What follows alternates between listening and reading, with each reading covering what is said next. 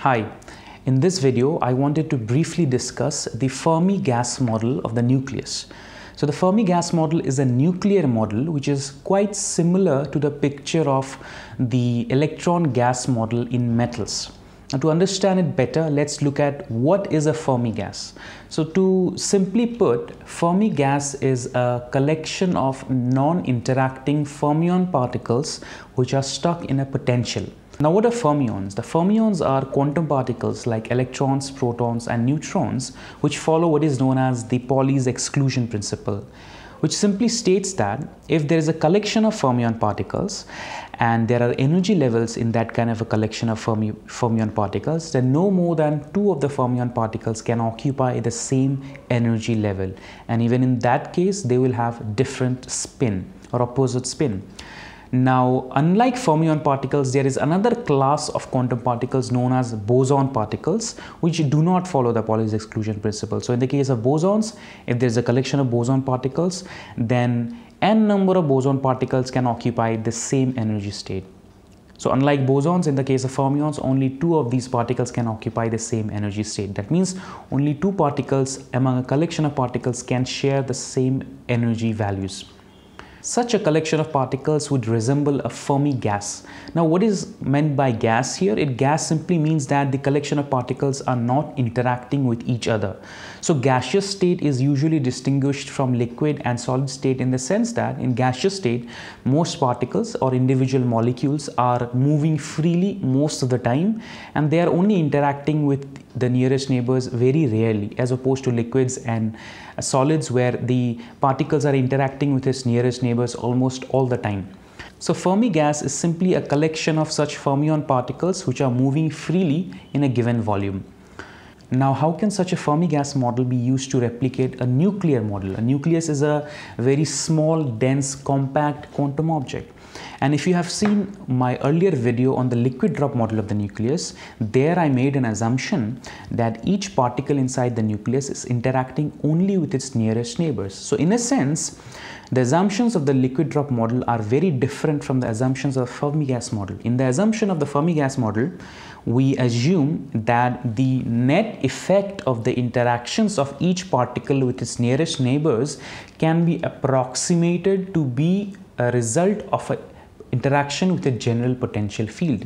So each particle is present in some general potential field, and each particle is independently interacting with the general potential field.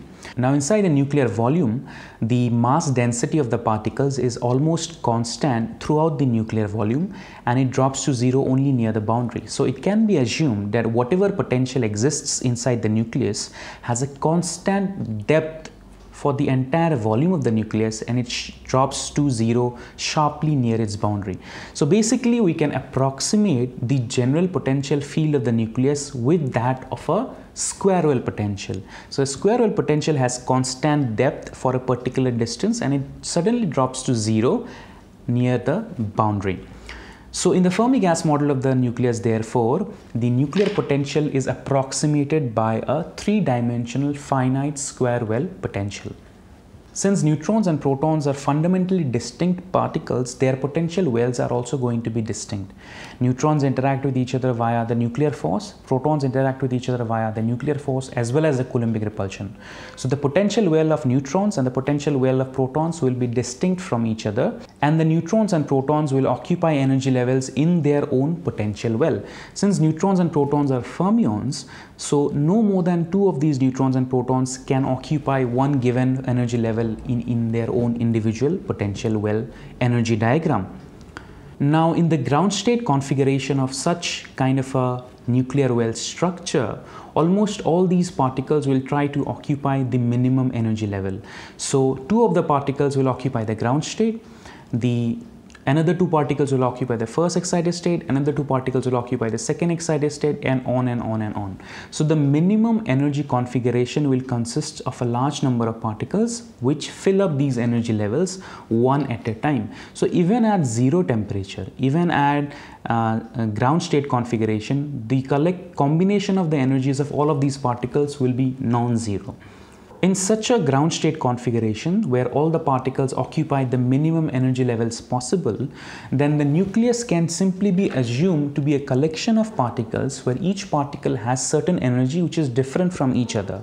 Now, what is going to happen if two neutrons come together and collide with each other? Let's suppose there are two neutrons which are at two distinct energy levels and they are moving inside the nucleus, and if they come and collide with each other, they simply will result in the exchange of their energy levels. That's it. Classically, if two particles come and collide together, then in an elastic collision they basically exchange their velocities, right? But in the case of quantum particles, since these two particles cannot occupy the same energy level, and let's suppose these two particles are basically moving inside the nucleus and they occupy different energy levels in the energy level configuration, then a collision would simply represent exchange of these two particles in their energy levels.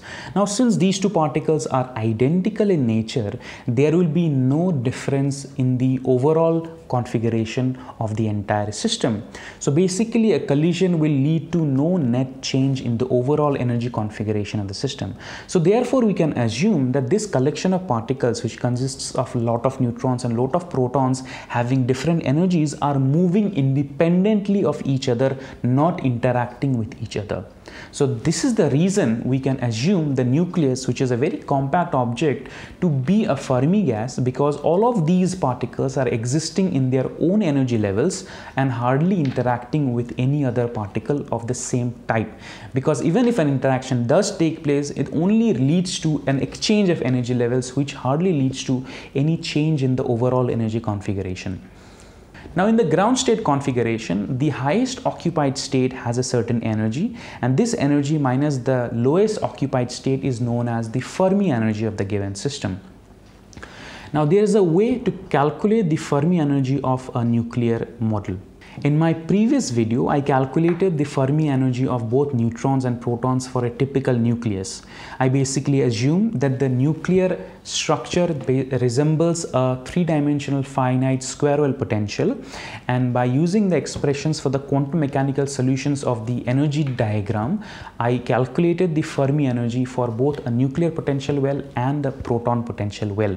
This is the Fermi energy, or approximately the Fermi energy of a square well potential which contains n number of neutrons. And according to my calculations, I found out that for the case of neutrons, the Fermi energy is around 43 mega electron volts, and for the case of protons, the Fermi energy is around 33 mega electron volts. Now, of course, the Fermi energy of protons and neutrons are going to be different, because in a medium to large size nucleus, the number of neutrons is more than the number of protons. So if the number of neutrons are more, then neutron density is going to be higher compared to the proton density, and because of this reason, the Fermi energy of the neutrons is greater than the Fermi energy of protons. Now, since Fermi energy is basically the energy difference between the highest occupied state and the lowest occupied state, we can use this to calculate the potential depth of the nuclear potential well itself.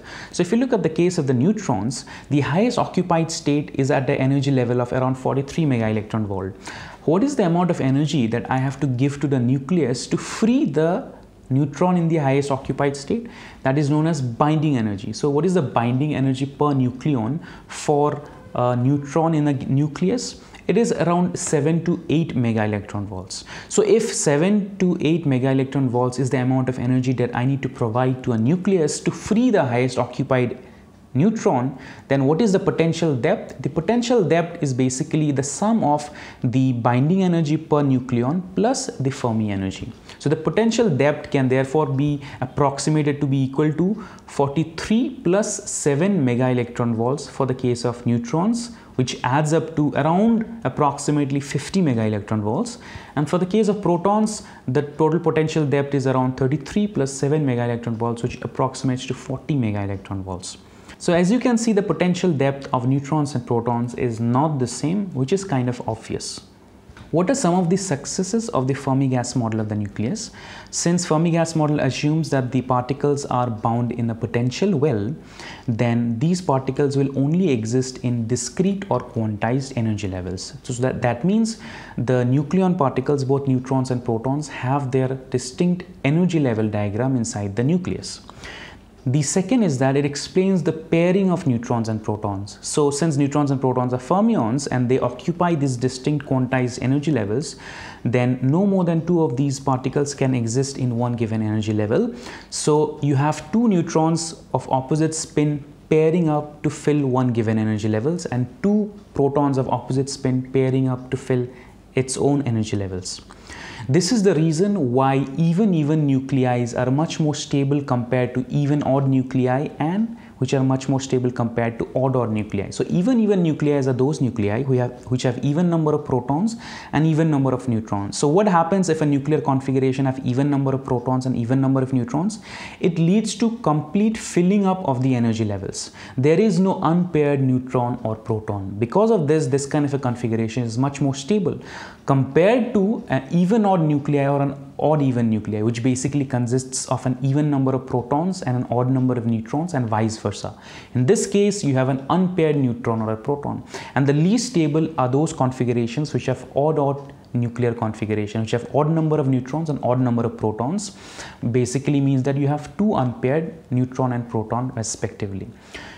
So in a way, this explains why even nuclear structures are much more stable, because it leads to pairing of neutrons and protons which fill up the energy levels of a nuclear energy diagram.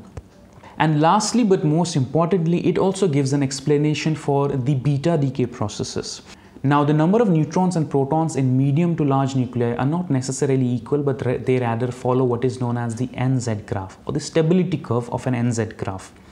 Those nuclear configurations which deviate from the NZ graph usually undergo beta decay process. So why does these beta decay processes takes place? So if you look at the energy level diagram of any given nucleus, then the Fermi energy for a stable energy level diagram is usually the same for both neutrons and protons. But if you take an unstable nuclear configuration where the Fermi level is not exactly same, but rather the Fermi level of the protons is greater than the neutrons, or the Fermi level of neutrons is greater than the protons, in that case, that configuration is unstable because it has more energy in the entire configuration. It leads to the possibility of what is known as beta decay processes. So in beta decay processes, a neutron can get converted to a proton, or a proton can get converted to a neutron. So if a neutron occupies a higher energy state compared to a proton in its highest occupied state, then the neutron can get converted to a proton and thereby occupy a lower energy state in the proton energy configuration, and therefore decrease the overall energy of the entire system.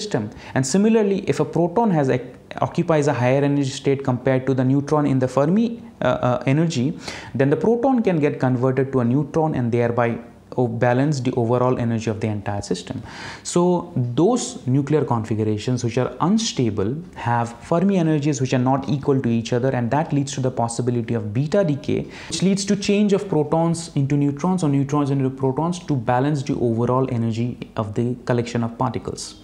Thus, the Fermi gas model of the nucleus, which assumes that the neutrons and the protons inside the nucleus are not interacting with each other, but rather moving freely inside the nuclear volume, and they are only interacting with an overall nuclear potential which resembles a square wave potential. It can explain the existence of nuclear energy levels. It can explain the pairing effect which leads to more stable even nuclear structures, and it can also explain the existence of beta decay processes for those unstable nuclear configurations that deviate from the NZ graph. That is all for today's discussion. See you in the next video.